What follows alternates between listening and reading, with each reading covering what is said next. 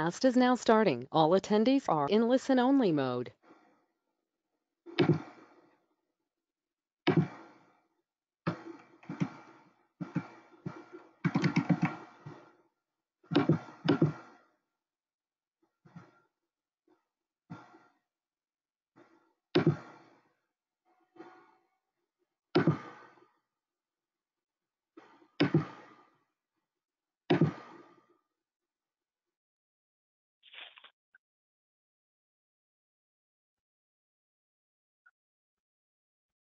Hi, everyone.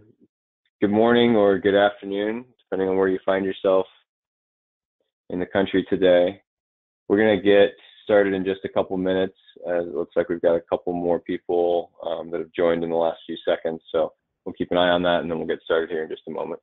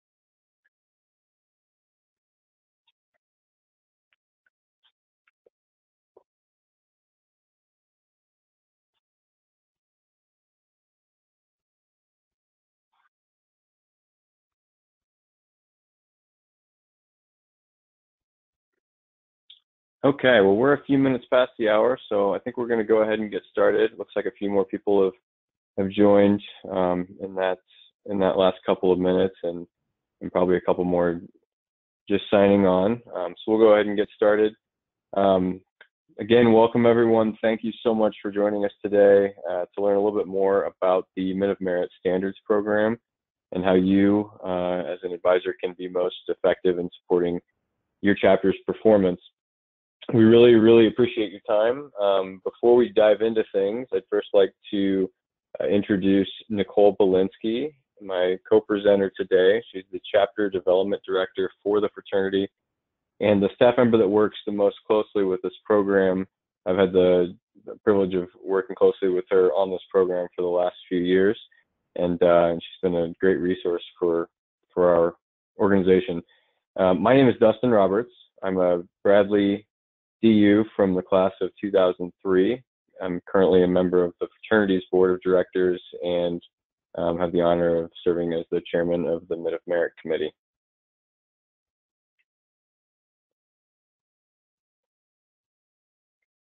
Our outline for today is we're going to cover a little bit of a history and overview of the program, the makeup of our Men of Merit Committee. We'll go into detail on the standards for the Men of Merit program and some trends that we've been seeing over the last few years, and then finally a little bit more about how you can support as an advisor in those efforts to improve chapter performance. Primarily, our goal today is just to provide some additional insight into the program and to supplement the full Men of Merit details that are available online. I would encourage all of you to visit deltau.org/Men of Merit when you have a chance. We'll discuss how this program got started, how it operates, and who serves on the committee, but there are a lot more details out there and resources, anything from just information about the metrics to being able to submit some information for some of those items that are self-reported. Nicole's then going to review the information about some timeline, key dates, data collection elements, and how you guys as advisors can help us support each standard. Feel free to submit questions in writing, preferably via the chat feature in the webinar, and we'll try to cover all of those at the end. I suspect that we'll have plenty of time for that, so we'll try to walk through this as quickly as we can and then cover any questions that you might have today. If you think of anything beyond today, you're also more than welcome to reach out to Nicole or myself with questions at any time. So to jump right in, to just do a little bit of background or history on the Men of Merit program, in 2014, the board of directors and the headquarters staff recognized the need to reallocate support that was provided by volunteers to focus on more than just chapters that were underperforming or doing exceptionally well. So the concern was that chapters performing kind of in that mid-range or at an average capacity were maybe overlooked a little bit, and we wanted to brainstorm ways that we could better support those, that majority of chapters and help kind of steer them to bigger and better things. So the board and the staff reviewed what that program might look like to garner excellence from groups rather than letting chapters potentially gradually decline. At the same time, the board was in discussion regarding updating the minimum standards for a chapter, and these two conversations, as they occurred, sort of evolved into a program that was designed to support engaged chapters on their performance before there was a potential decline in meeting fraternities' expectations. So to determine what metrics would be used, a list of standards was developed and brought to the 2015 Leadership Institute, where members were able to provide feedback, and the Undergraduate Advisory Board, or UGAB, was utilized as a focus group. And based on that feedback, staff and the board formally implemented the program for the 2015-2016 academic year. The guiding philosophy is that chapters will perform and operate at a higher level when there are relevant and structured benchmarks to achieve. So kind of an overview of how the program works. It now serves first and foremost as an annual assessment tool to help the fraternity better allocate resources to serve chapters. So throughout the year, the staff collects data and information pertaining to each of the 11 metrics. Some of these are reported by chapters or host institutions, such as service hours or GPA coming from institutions. Others are simply measured by the fraternity itself, such as program attendance. A lot of Men of Merit scorecards, the minimum scorecard is used to illustrate a chapter's operational performance. It's one illustration of that.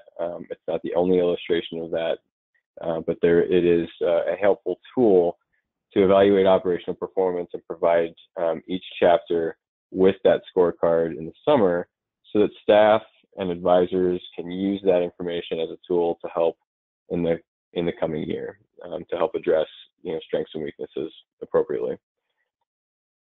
So what we do from a committee standpoint is to help kind of bring in an added resource for particular chapters. So the committee plays an active role in using that Men of Merit data to support and mentor chapters.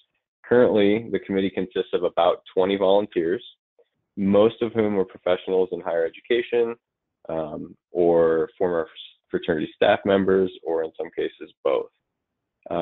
Since the creation of the program, that committee has had a role in working with chapters primarily that do not perform to a minimum expectation in a majority of the standards.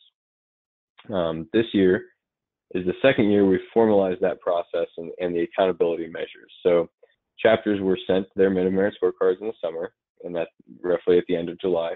Depending on their performance in the past year, some were asked to complete what we developed as an action plan or an improvement plan for the upcoming year. The chapters would then complete that action plan, and a committee member would be assigned to work with the chapter to provide an additional layer of support, directing them to resources and helping them with accountability for the goals that they've set.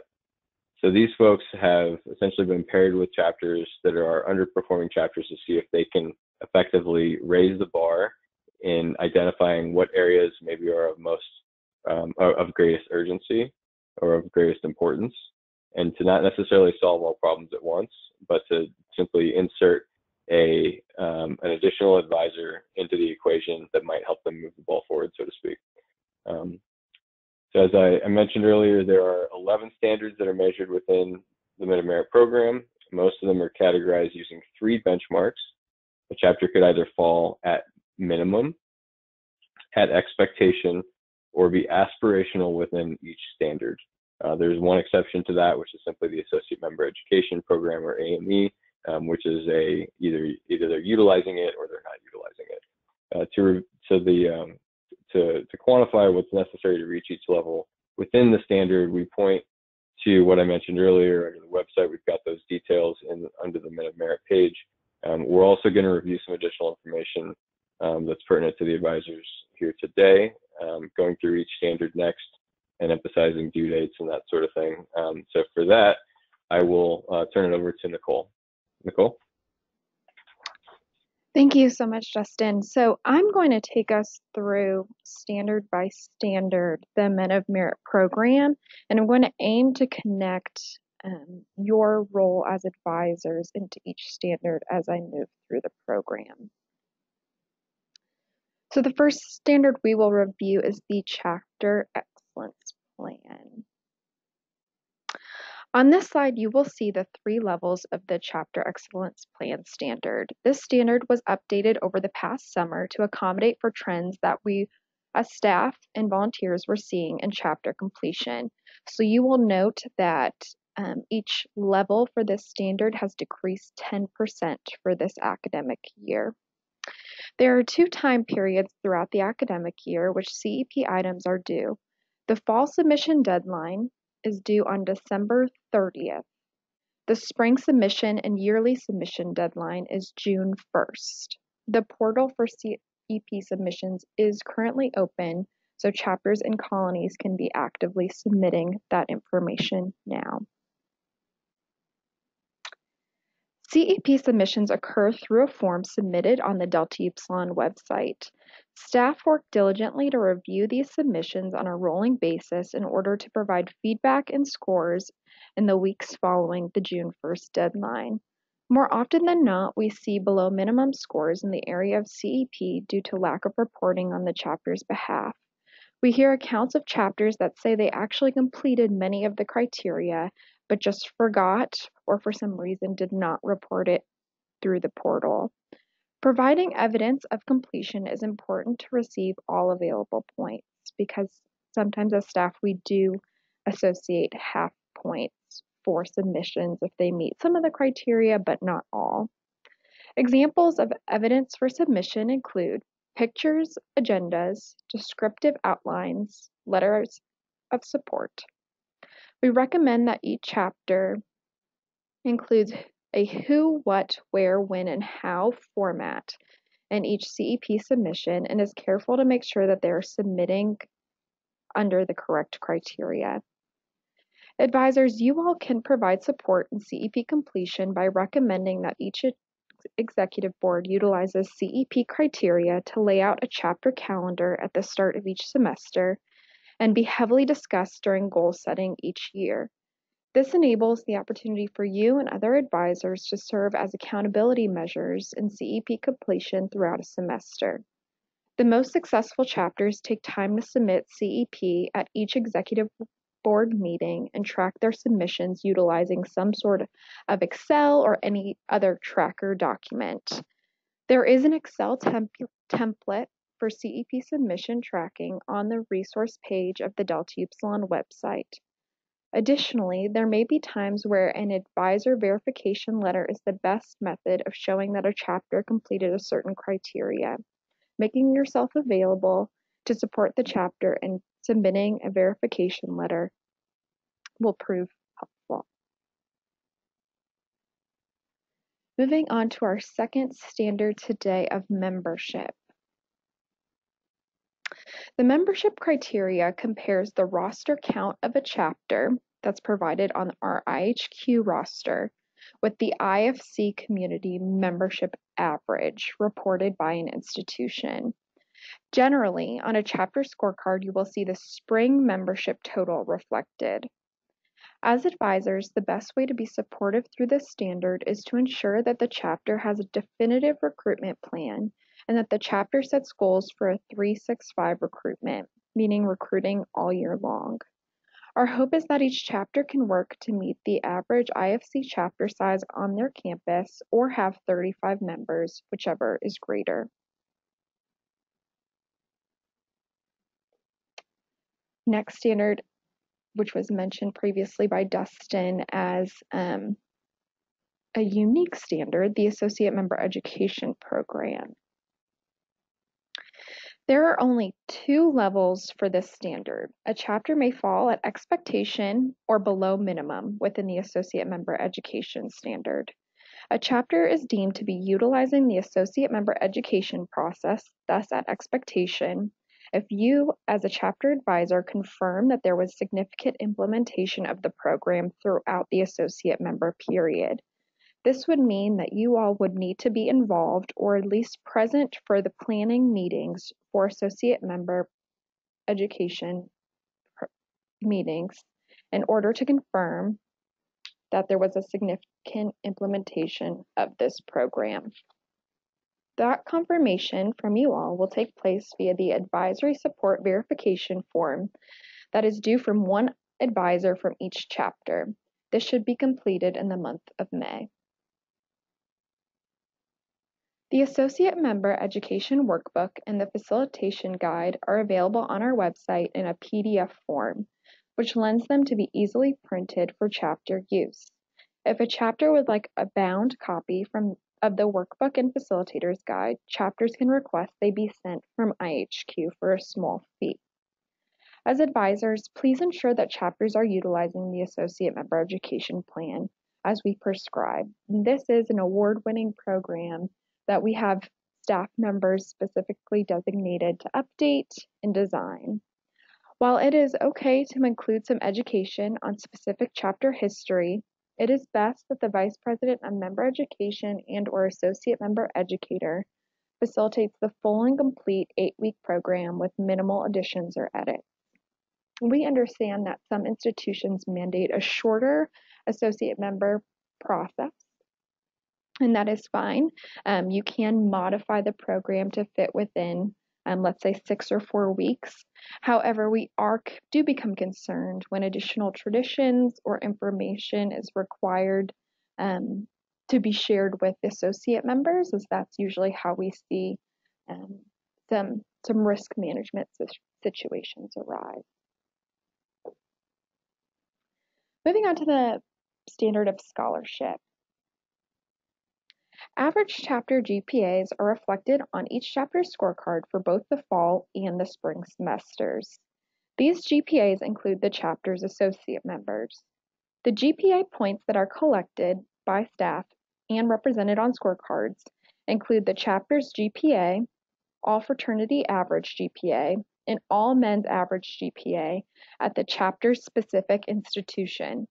Chapters may sometimes become frustrated because they don't believe the GPAs reported are reflective of their true membership, which is when staff emphasizes how important it is to accurately report membership to their fraternity and sorority office and to IHQ. There are times when IHQ staff is not able to collect GPAs from a given institution until chapters submit forms and fulfill obligations to their institutions. Advisors can help to ensure that all required reporting is provided to an institution by the end of the academic term so that this is not the case. In terms of scholarship promotion, I recommend that to you all as advisors to work with your Vice President of Academic Excellence or Academic Excellence Review Committee so that they can meet with members that are not meeting academic standards. It's helpful that you all as an advisor also attend those meetings for a greater sense of accountability for both the Vice President of Academic Excellence and for the member that might not be performing well academically. Next standard is learning assessment. The Learning Assessment Standard reflects both the Membership Outcome Survey and Greek Life EDU completion for each chapter. We will first discuss Greek Life EDU completion. There are two parts to the Greek Life EDU program that must be completed in entirety in order for the chapter to have the proper completion reflected within Men of Merit. I want to make a special note that there is a 14-day pause period in between Part 1 and Part 2 of the program to allow for assessment results. This has recently been shortened from 30 days in previous years to hopefully allow for greater completion from chapters and associate members. A best practice is for the Vice President of Membership Education or an associate member educator to keep track of the associate member's Greek Life EDU completion. In terms of Greek Life EDU, we often see chapters struggle to finish Part 2 of the program since it is not unlocked until that intercession period is over. To best ensure completion, I recommend that associate members carve out time to take the program together during or after an associate member meeting. That way, 2 weeks following, members can complete Part 2 as a group as well. Chapters receive a deduction in insurance fees when members complete Part 1 and Part 2 of the program. The percentage that you will see reflected on your Men of Merit scorecard for each chapter is the completion for all members within the chapter, not just for associate members. A chapter may at any time request a list of who has completed the program from their chapter from their assigned staff liaison. The second component of the Learning Assessment Standard is the Membership Outcome Survey. The Membership Outcome Survey data helps staff determine support mechanisms, programs, and determine trends for a chapter. We have seen full completion of the survey for chapters that set aside time at a chapter meeting to complete together. We highly suggest this practice and have seen it to be very effective. The only means necessary is for chapter membership to bring a computer with them to a chapter meeting. Moving on to the standard of loss prevention. 7 factors play into a chapter's loss prevention score. These items include past loss prevention policy violations, a chapter's claims or loss history, the chapter's Greek Life EDU training program completion, a chapter's educational conference and program attendance, the existence of a chapter facility, substance-free housing, if applicable for a chapter, and property inspections within a facility, if applicable. If you have any questions regarding your chapter's loss prevention credits, I recommend that you reach out to Carl Grindle, the Associate Executive Director on staff. For additional information, I wanted to make available this graphic that breaks down available loss prevention credits. I want to draw special attention to point 6, which is in bold, because this will be the last year that will be configured into a chapter's loss prevention credits as we move forward to the substance-free housing full implementation policy beginning in August of 2020.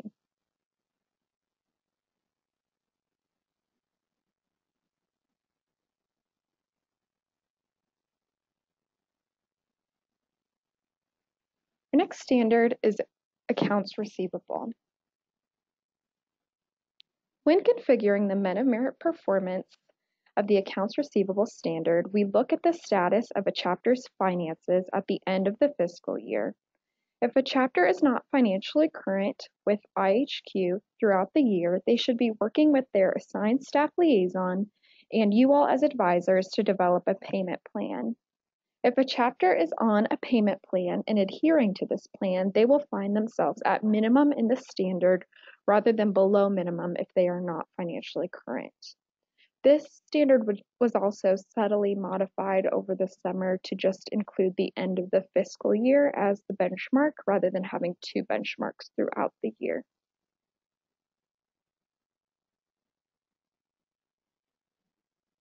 The service standard. The fraternity is moving into the second year of utilizing the Helper application to collect service hours.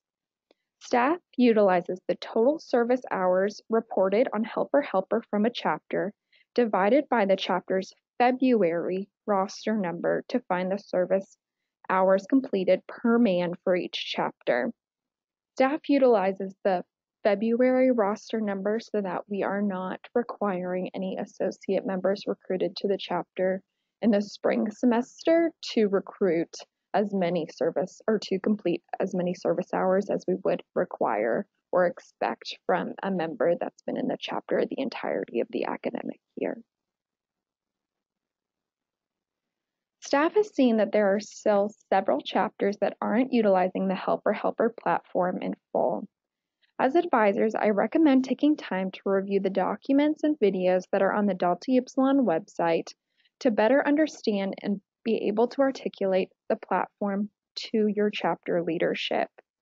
Under the Advisor Resource tab on the website, there are recordings of past webinars facilitated by staff at Helper to educate advisors on the operations. I also welcome chapter leadership to also view those webinars as they may also find them helpful. Staff has placed a special emphasis this year on educating membership on the difference between philanthropy and service. By the end of the week, I will have a resource available on the website under the Vice President of External Relations position to allow for chapters to utilize a handout to educate members on the difference in terms.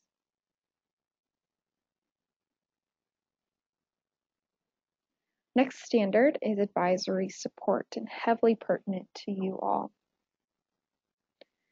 In late April or May, like I mentioned earlier, I will contact all individuals noted as chapter advisors to complete an advisory support verification form. The form collects the following information: how many advisors are on a chapter's advisory board, how many advisors are in weekly communication with member of the chapter leadership, if there is a housing corporation for the chapter, the quantity of webinars reviewed by advisors, both live or a recording, and the extent that the associate member education plan was adhered to.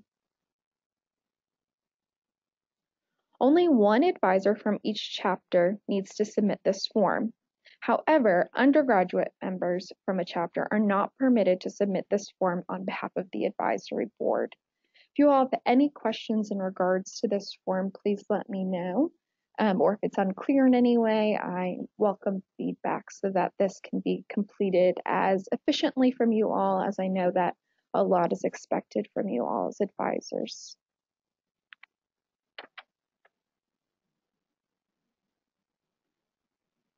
Let's talk about educational programs.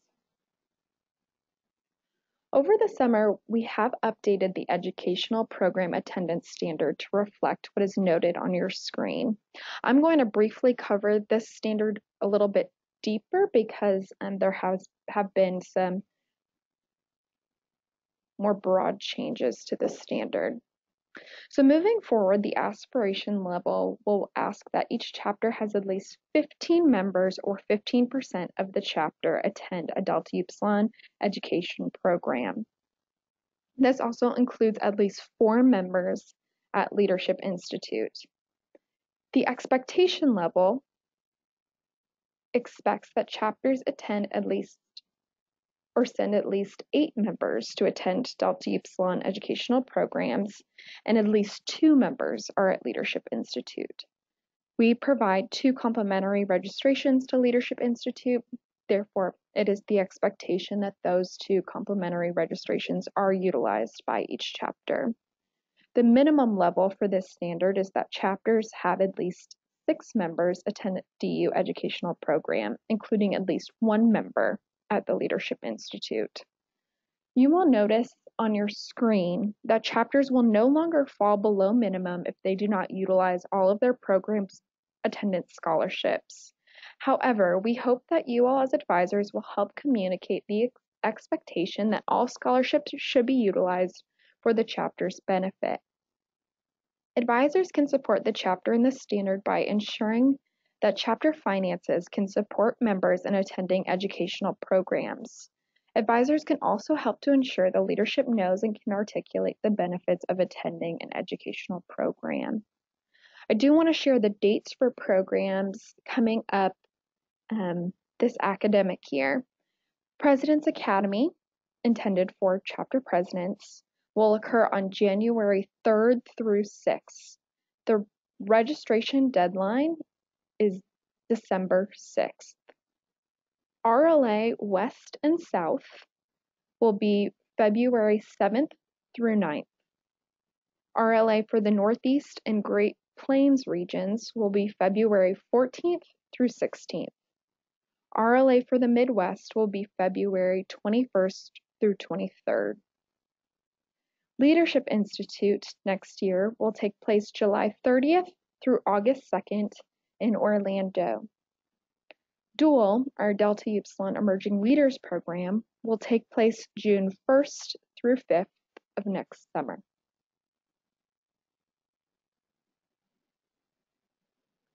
Our last standard, philanthropy. This standard measures fundraising specifically for the Global Service Initiative. There are 3 ways to track and submit the fundraising that occurs for the Global Service Initiative to IHQ. You can submit via credit card on the website, via check that is mailed to IHQ, or by calling IHQ during business hours and providing account information. In addition to fundraising for the Global Service Initiative, staff encourages chapters to fundraise for other nonprofit efforts that may be near and dear to a chapter. Chapters or advisors can nominate a fundraising effort, event, or something noteworthy in terms of philanthropy for a chapter award and recognition during Leadership Institute. As advisors, I encourage you all to further encourage the chapter to seek out fundraising events that seem to appeal to their given campus or surrounding a community. We see that chapters are able to fundraise the most money when they invite community members to come and take part in fundraising efforts. Dustin, I am now going to turn it back to you. Thanks, Nicole. So all the information that Nicole just noted above is then compiled and displayed in the form of a scorecard that we mentioned previously and is represented on your screen here. So just to kind of go through the items and review again how those data points are collected a little bit. So some items are reported by campus, such as GPA and membership numbers, including campus averages. Some items are reported actually by you, the advisors. That includes the Associate Member Education Program utilization, as was mentioned before. And then also, of course, the advisor support components. So there's a few different advisor support components. That includes whether or not a chapter has a separate housing corporation board, if applicable, how many advisors serve on an advisory board, how many are in weekly communication with a chapter, and how many webinars have been attended by the advisors involved in a chapter. And then lastly, there are a number of items that are recorded by staff by the headquarters throughout the year. Chapter excellence plan submissions for one, which is something that you can also view and track now online. Program attendance, loss prevention details, and accounts receivable, of course. Some of the trends we wanted to kind of just walk through or review with you all today as well that we've seen, particularly in the past year and through the last 3 or 4 years coming out of this effort, that are really helpful to us to kind of frame these discussions and to maybe allocate our resources, particularly when it comes to volunteers with a very finite amount of time. So in the past year in particular, just some numbers, we had 29 chapters that fell below minimum in over 50% of the categories, which means that those were the groups that we were trying to capture in particular to maybe get some additional support. That's kind of the benchmark that we had set for that support. CEP was the standard that fell below minimum the most. There were 16 chapters that scored at minimum and above. For the current year, to do that, chapters need 50% completion to be at minimum. Again, that is actually a metric that's been adjusted from previous years. So we would, for some reasons that I'll discuss here in a minute as well, typically recommend that be sort of a starting point in the conversation with your undergraduates. In the past, we saw a trend that if a chapter met aspiration or expectation level in the CEP, they also met expectation or aspiration level for advisory support. There is a very strong and direct positive correlation between those two metrics. We've also saw that correlation typically carried forward to our award nominees and award winners when it came to annual fraternity awards and things like that, which probably isn't terribly surprising.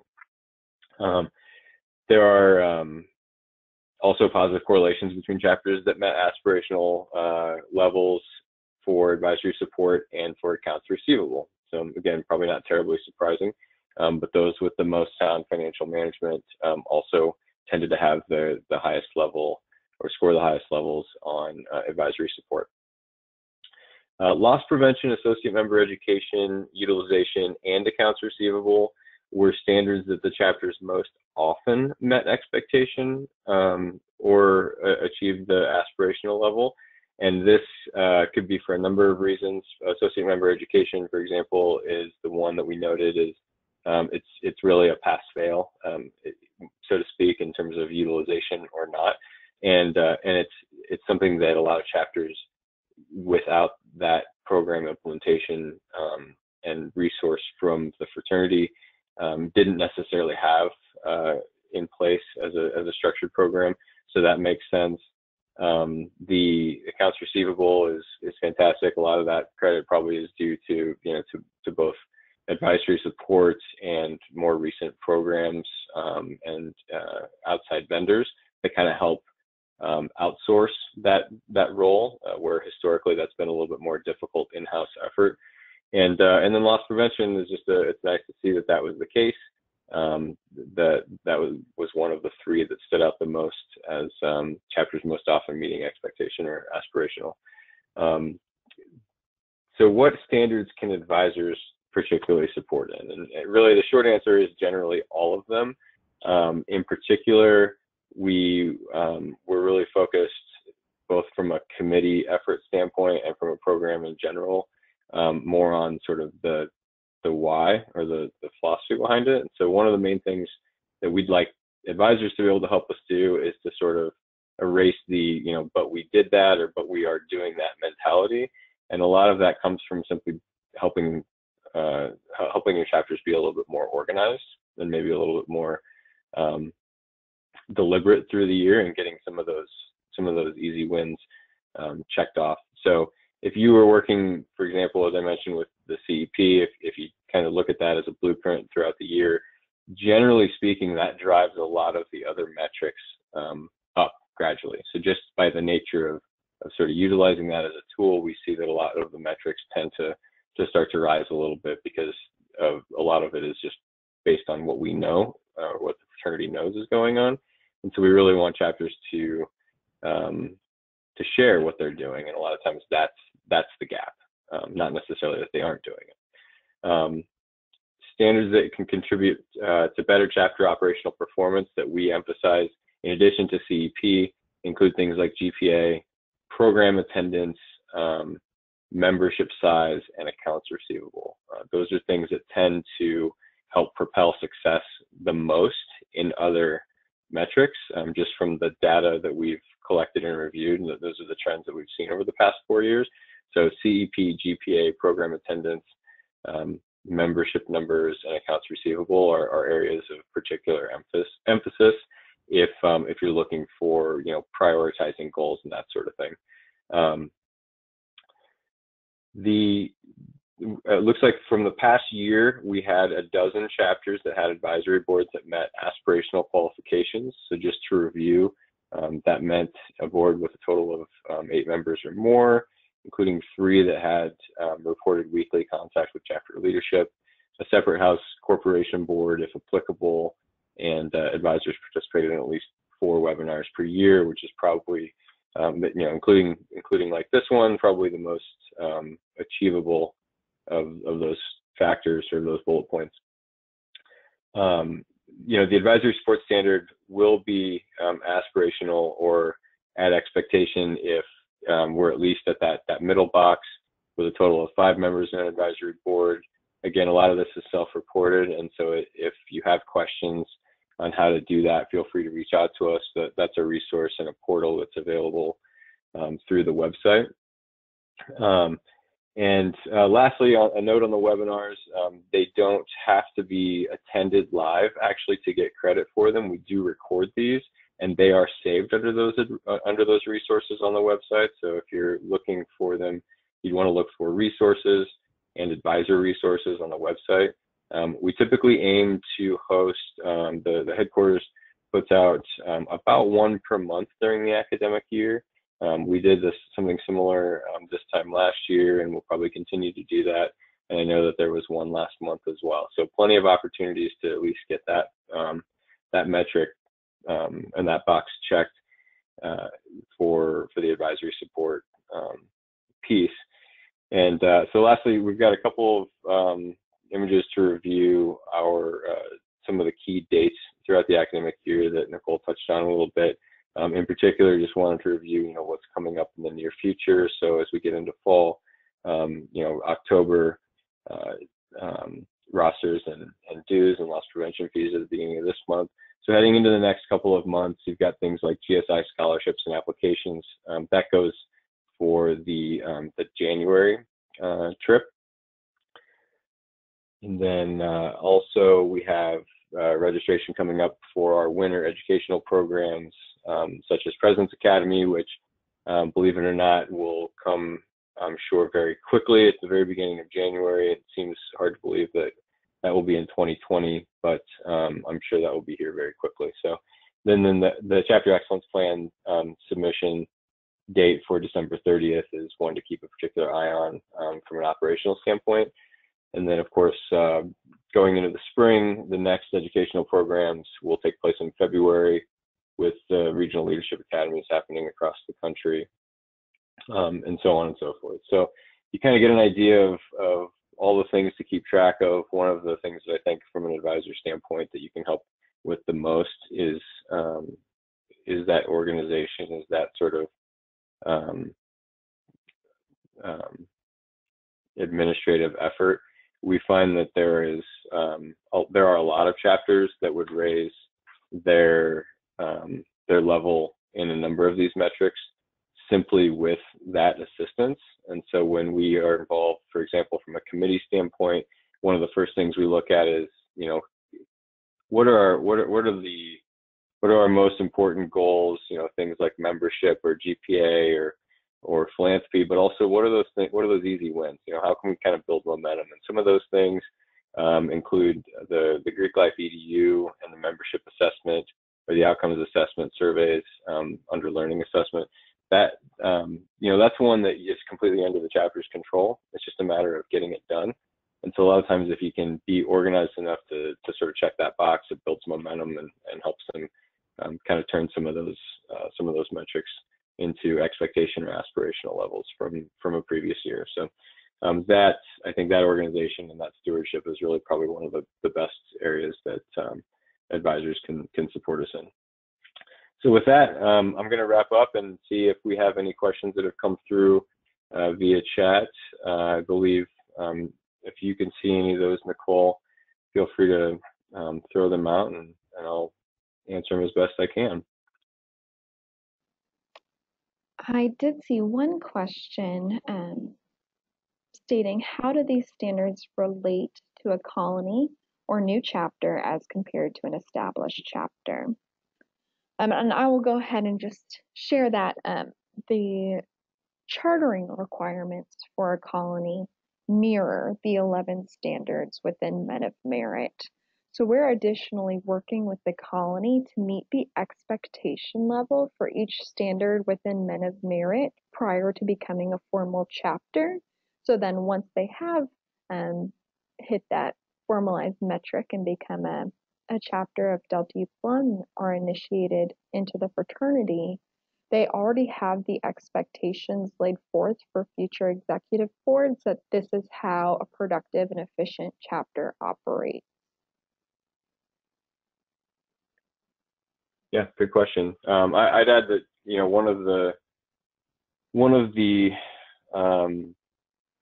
you know, kind of benchmarks or guiding philosophies from developing this program probably goes back even further than 2014 to really a previous sort of 5-year strategic plan from the organization.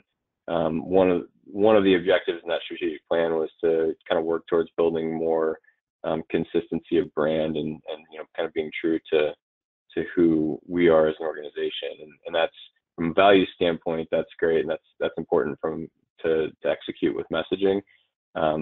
In operational terms, this is one of those ways that we can go about doing that. And so as a colony, you have a certain, you're given a certain expectation that, yeah, these are standards that we uphold, and we try to preserve the kind of integrity of the organization as a whole by doing that. And this is part of that effort, is to say, you know, yeah, we do have kind of a standard, and we are going to, you know, help chapters achieve it and hold chapters accountable if they don't. And I think that's, you're right, as a colony that's been given, you know, certain expectations to becoming a chapter and joining the organization, that we do that, and that we continue to do that. Another question. Any other questions? Posed is, some of the suggestions here suggest stepping out of the advisor role to just the specific officer. Any thoughts on how to best extend that reach?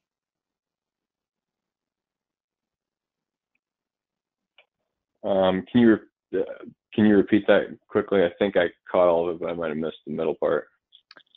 Some of the suggestions here suggest stepping out of the advisor role to just the specific officer. Any thoughts on how to extend that reach? Sure. So I think, generally speaking, I know that the advisor structure and makeup from chapter to chapter varies quite a bit. So in some cases, there are advisors that are specifically tied to certain operational areas or certain undergraduate officers. So I think you're referring to maybe the other circumstance, if there are, you know, just you know, one or a few advisors that cover more of a general approach. And in that sense, you know, as the advisor, if you're, you know, if it's a team of one, you're really kind of, you know, spreading across each operational area. So in that case, I would say, you know, see if it's possible to recruit a broader team of advisors, or identify, you know, whatever resources are out there to help you with that effort, such as just reaching out to the headquarters or us if it's a chapter that's working with a committee mentor. There are resources on the website for each particular officer and for each particular advisor, and they are driven by specific operational areas, so you can kind of look to those as well. But it sounds to me like something that would be a kind of a case-by-case situation if you're not as familiar with specific chapter officer roles.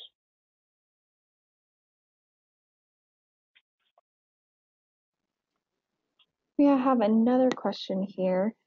This program started by being focused on chapters with middle level performance.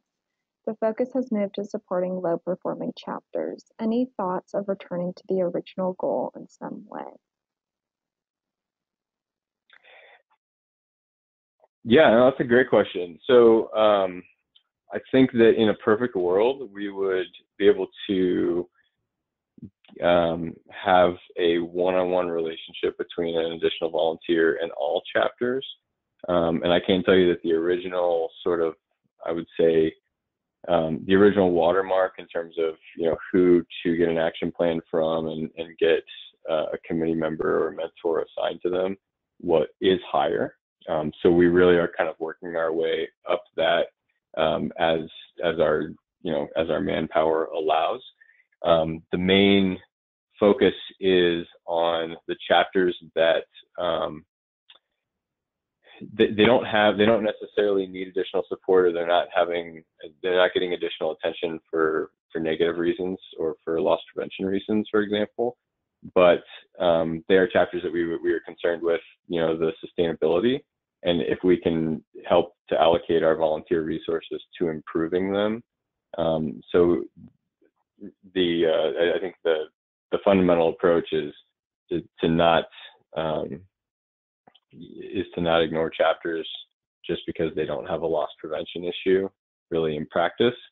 But we do kind of work from a little bit from the bottom up in terms of the scorecard stuff to assess each one and find where we can improve each metric. And so I think the hope is that over the years we kind of work our way up that slope a little bit, but it really is dependent a little bit on just the amount of resources that we have available. So that's a good question, a good point.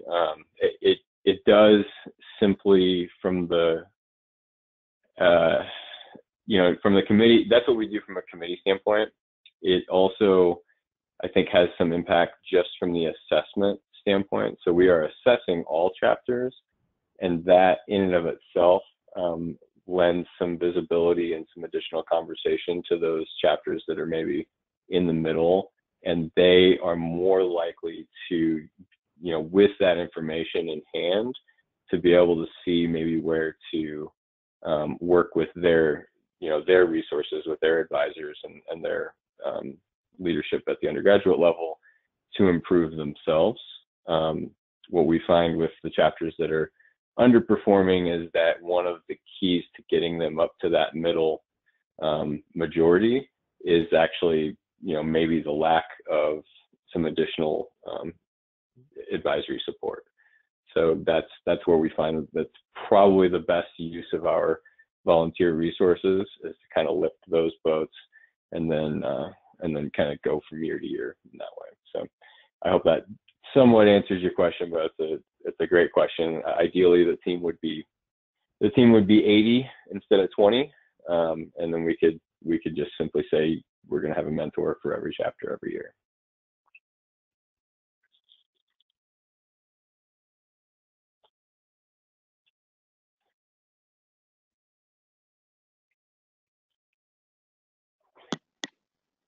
I don't see any other questions at this time, but Dustin and I can hang out for a few additional minutes in case there are any additional questions.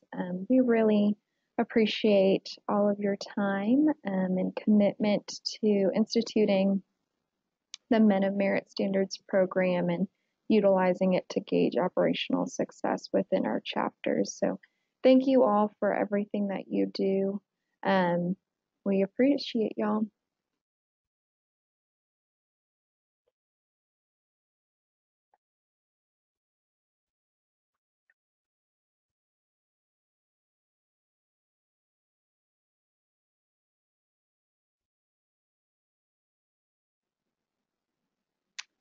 So we did have an additional thought. What about a volunteer mentor as opposed to paid staff? Just train people to do it and it increases coverage.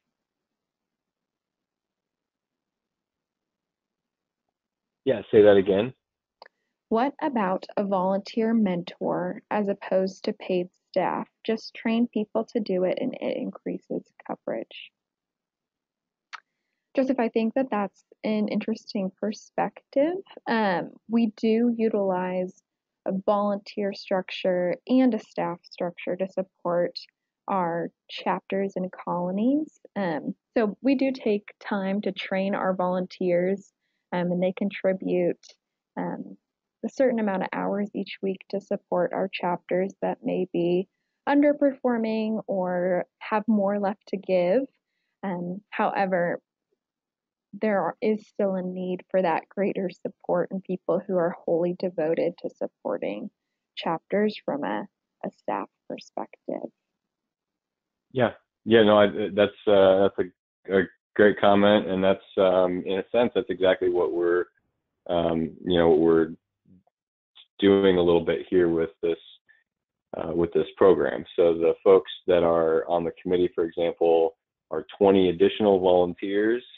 They were recruited in large part because they have some familiarity with the subject matter, and therefore their training would potentially be more efficient, and they would be more effective in jumping into those conversations and helping support chapters. So that's why higher education professionals and former fraternity staff members were recruited in particular in a lot of cases. So those 20 people are adding an additional level of support on a volunteer basis, just like our province governors in each of our province have been doing for years. They just have now some more focused effort on particular groups to try to get them, to maybe stop momentum in one direction and kind of steer them back in the other direction. And if that can be assessed on a case-by-case basis. If one of the weaknesses identified is maybe a lack of strong advisory support, then one of the things that volunteer can be doing is to identify that and to help the chapter recruit and one advisor and then maybe a second advisor or something like that. So that's a great point. That is in a sense exactly what the committee does, is that they take some of that workload and they supplement what the staff does, because they're also working to support all chapters, not just by traveling and sitting down with them, but in developing programs and in other more macro ways. So I hope that answers your question or addresses the comment.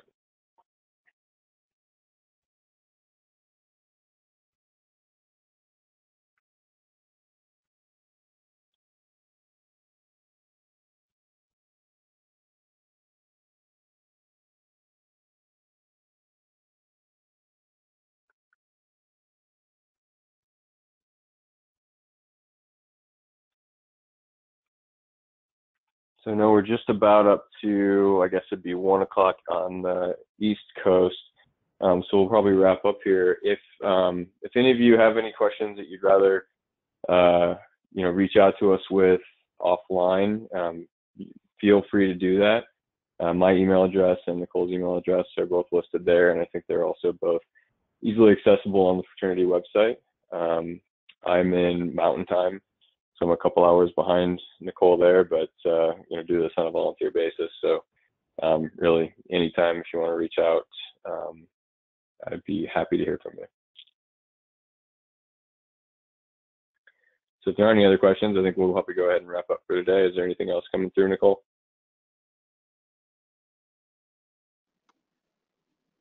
I don't think so. Okay. Well, thank you all again for your time and for your effort working with our chapters, and I look forward to speaking with many of you sometime in the near future. Have a great day and a good week.